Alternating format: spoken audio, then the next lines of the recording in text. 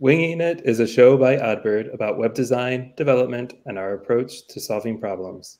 I'm James, and on today's show, our backend expert, Ed, will talk with David and I about FastAPI. To start us off, Ed, for folks like me who are just getting into this, can you explain what exactly FastAPI is? Sure. So FastAPI, it's a framework for writing web applications in Python. So it's an alternative to tools like Django or pretty much any other backend framework for any other language, right? And I think the name highlights two important things about it. One, that it's fast. It's, at least in the Python side of things, it's one of the fastest frameworks when it comes to running your application code in the server. But I think especially to me, it means it's fast also to write your application in. And we'll see why in a bit. And then the other part of the name, the API, it's because it's really focused on just APIs. So you can think of just reading and writing JSON over the network instead of full HTML sites. Even though it can do a little bit of that, its focus is definitely on using JSON as input and output for those APIs. So there's a lot of tools in this space. What captures your attention, or why do you like FastAPI? Yeah, so the main thing I would think is how it's really leveraging the usage of Python type hints. So let me start my screen here, and so that we can see a little demo that I have. So I have a small FastAPI application here. This is actually all the code you need for a completely working endpoint. And you can see very easily that we just instantiate a new FastAPI app. And then with this decorator, you can define the method that the endpoint's going to accept. And then you just define any URL parameters that you want to have. And your function accepts those parameters and then returns whatever you want to send to the client. But there's a bunch of frameworks that work like this, but one of the things that I like is if you see the type hint here telling it that the item ID is an integer, that's an actual Python language feature, but most frameworks this would just be for your own developer experience, knowing that if you were to ever call the function internally, you should pass an integer. But actually FastAPI, if I to send a request here, well, I can see, first of all, that it works if I just say items/1. I get back the same item that I sent. And you can see that the return type in the JSON is an integer. It's not a string. But if I were to just say send something that cannot be converted to an integer, I immediately get not just an error, but a specific error object in the JSON that tells the users that they should be sending a valid integer, or in this case, the front-end client, that I expect an integer here.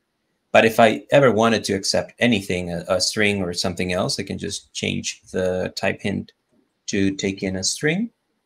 And in this case, then the item ID is a string, and I can read and write it on the URL. So that's very handy. But I think this is a very simple case where you have a single parameter in the URL, but most of the time what you have is a payload in your body that you want to validate that it's accepting the right thing. So for example, I have another demo here where I have this Pydantic model. Pydantic is another Python library that specializes in validating data. So it's not specific to FastAPI, but it's heavily leveraged by it. But you can see that I have this item class, and I have a name that should be a string. I have a description that should be a string also. And then I have a price that is going to be a float. And then an optional last update timestamp in this case that by default is none. But it can also be a timestamp. So if in the client I make a post request to this endpoint, which I have defined here, I'm just telling it that in the items route, it should expect a post request. And then that is going to accept an item instance. And I don't actually need to do anything to parse the incoming JSON to make it fit into this class.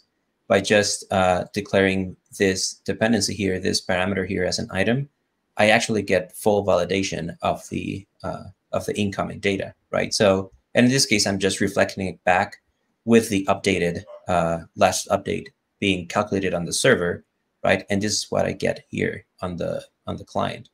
So if I were to, for example, change this and make it an integer, that already fails validation, and the client would get this error telling them exactly the location of the problem. So it's in the body, it's not in the URL parameter, it's in the request body, and it's actually in the name field, and it should be a valid string, and you pass an integer in this case.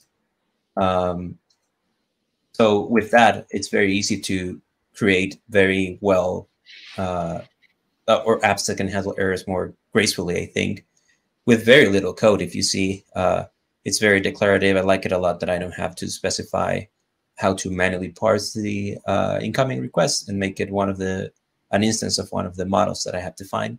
I can just tell it here in the declare it as an argument to the function, and then FastAPI makes sure that I get just the right class that I expect in my function here. So yeah, that's the one of the things that I think make it stand out, the fact that you can really leverage the Python type hints when writing your path operations. That's really slick. I haven't seen this part of it, and yeah, that just works really well. Yeah, it saves, and this is where the fast part really, I think, comes alive of, oh, so really you can just define that class, and this is pretty trivial, by the way, but you can get into some really complicated validation without really having to deal with individual type conversions and everything. So Pydantic also is a great library for doing validation of pretty much anything into anything. Yeah. So it allows you to do things like if you want to accept a string or an integer for something and then cast that string into an ID, does it? I guess it would. Yeah. So for example, the name here, I can say I can just use a union type here, and this would let it accept two. I think the Python version I'm using doesn't have this syntax, but in your Python versions, you can just union whatever types you want, and it's going to let you accept any of those. And then it also has additional logic that it calls validators, where you can tell it, expect it to accept anything, and as long as it passes this function and returns this, then it's good to go. And at that point, you can implement whatever logic you want for any given field. I think the next thing that I wanted to talk about is so just this is already a huge time saver. You don't have to mess around with parsing requests or preparing your response to be serialized to JSON. You can just operate in the classes that you want to work with.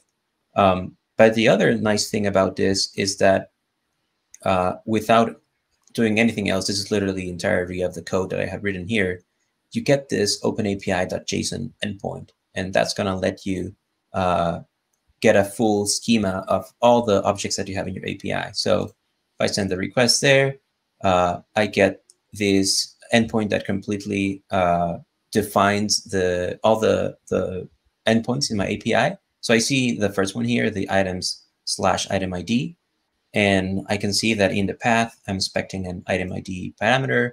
It is required. It should be of type string, and then it even documents the responses, right? So in the case of when a successful response happens, I'm getting a 200 response code. The response doesn't have any specific schema, or if validation fails, it already documents the 422 return code, and it has its own schema that's going to be below in this file, telling you exactly how you can read those errors and do something with it. Here's the other endpoint, the items, where it says the only valid method is post. It tells me that in this case, it expects a body that's going to be JSON, and it has a specific schema, the item schema that the request should comply with. And it also tells me that there's a response here, and also there could be validation errors. And if we go back, you can see the actual schema. So there's a schema for HTTP validation errors. There's another one. Here's the one for the item. So you can see it's already clearly documented that I inspected a name of type string. I'm inspecting a description of also a string. The price should be a number. The last updated could be any of a string formatted as a datetime, or it could be null. And then it tells me here which of the fields are required. And this is the last schema for any validations errors. You can expect any of these fields to be populated, telling you exactly the location of your errors. So that's also pretty handy, though the JSON can be pretty cumbersome to consume as a human. So where it really shines, I think, is as automatic documentation, because FastAPI will also take in this schema generated here, and is going to create this /docs endpoint in your server. So you can see the two endpoints that I have here already documented. You can see the method that is allowed. You can see all the schemas as well that I have defined or that we had in the JSON. But this is a completely human readable and browsable documentation site where you can see, oh, okay, so this one, in the case of the path, it expects a item ID required parameter, which should be an integer. And then for responses, I can either get a 200 response code returning a string, or it could be a 422 validation error. And then the same with the item create, right? It tells me there's no parameters in the URL, but your request body should implement this shape. And you can get 200 back, or you could get a validation error back as well. So just that, it's super useful to have as a automatic living documentation site that you don't need to manually update. You can be sure that your schema is always up to date. In fact, I think if I just change here, for example, and make this accept the integer again, I think that was already that. So refresh. Yeah, it now tells me that item ID is a string, right? So the documentation is always up to date by just changing one of the type hints. You get the schema, the OpenAPI.json file, and the documentation already updated that way. And then the last thing, I think, which is the cherry on top, I would say, I don't have a demo for this, but going to the official documentation, there is this concept of OpenAPI client generator. So because OpenAPI is not a standard invented by FastAPI, it's actually an open standard, then it means that there's a bunch of different tools that can generate these JSON schemas, and there's a bunch also that can consume them and do things with them. One of them is generating documentation, but then there's also other tools that taking the schema and generate full and generate code with it. So in this case, we want to generate a client, right? So it means a lightweight JavaScript framework or mini library that you can run in the browser that implements all the schemas that OpenAPI is outputting. So in this case, they have a different set of models here, but the idea is that you get your API documents as documentation as we saw right now, but then you can also install a tool like OpenAPI TypeScript CodeGen. You install that as part of your front-end dependencies, and then you will want to add it into your npm scripts. So in this case, you just tell it where the OpenAPI.json file is. So that's the one that's being served by FastAPI. And then you can generate the client. And this is going to create here in your source folder, in the client folder, is going to create all the code required to interface with the API. So why would you want to do that instead of writing your own client logic? So when you're editing, for example, your front-end code, you get this default service from the generated folder, and then you get documentation for anything you can do with it, right? So here you start typing create, and it tells you, oh, there's a create item there that you can go ahead and use. Let's say you click into that, and it documents the objects, the keys that it expects in the request object, right? So so if I want to create an item, I can see I need to populate a name and a price.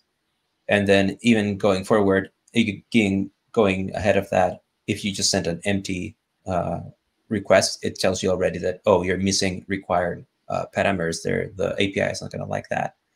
And then assuming you get a response, then you also get documentation or autocomplete on what to expect from the response. So, oh, the response from the create item is going to have a message property that I can read or do something to display it in the UI or whatever. And that's going to be, that's already a huge time saver. In fact, I think we are already using some of that in an internal project.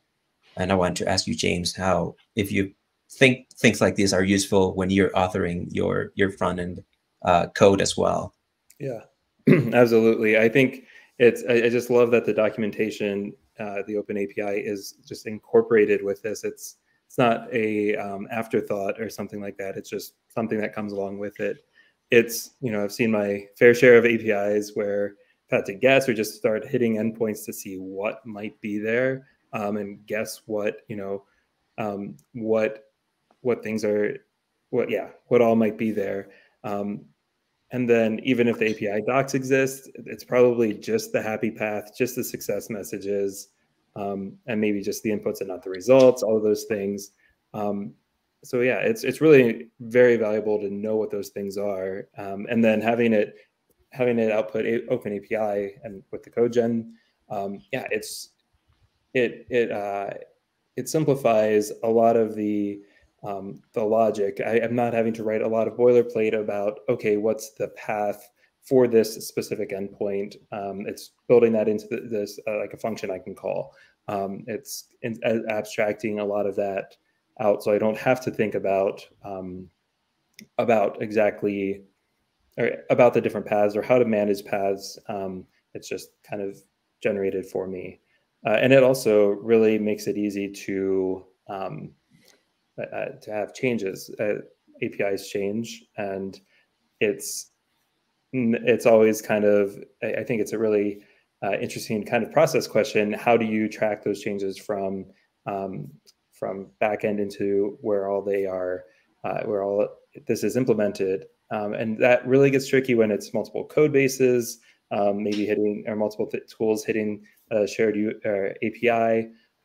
But with something like this, I think, Ed, you've seen times where you've made a change to the OpenAPI or to the FastAPI API. You just added a parameter or removed something or changed something, and then you were able to really quickly go through and, with TypeScript type checking in our front end client, just be like, oh, okay, we need to change these 5 places. This is where we're using this field that we don't have anymore, and it just simplifies that a lot. I've really liked having that experience.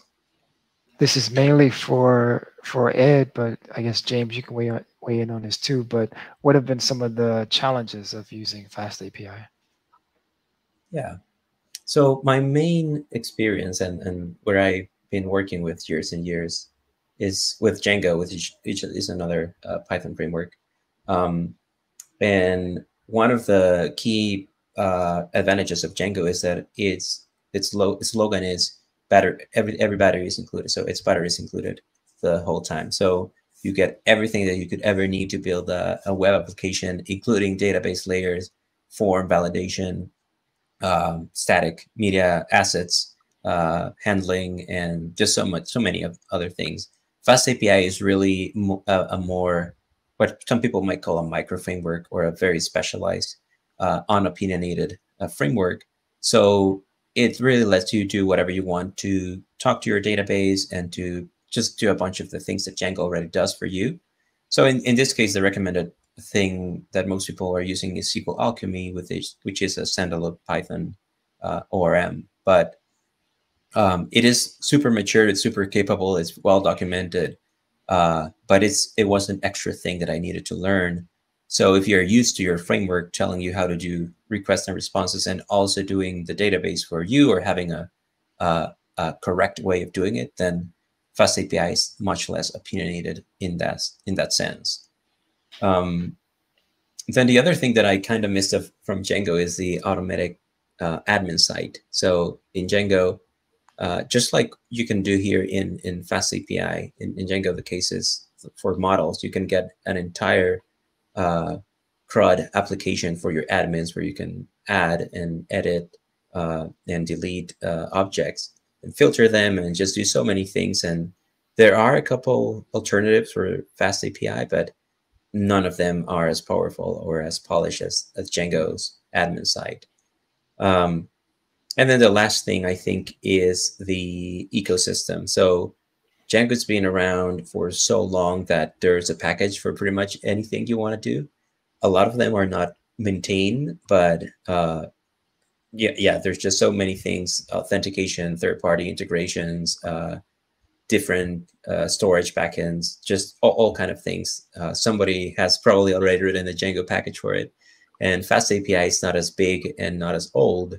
So there's still a lot of do-it-yourself or glue things together in your own project because there's not a mature ecosystem around it. So I think those are the main things that come to mind working with FastAPI.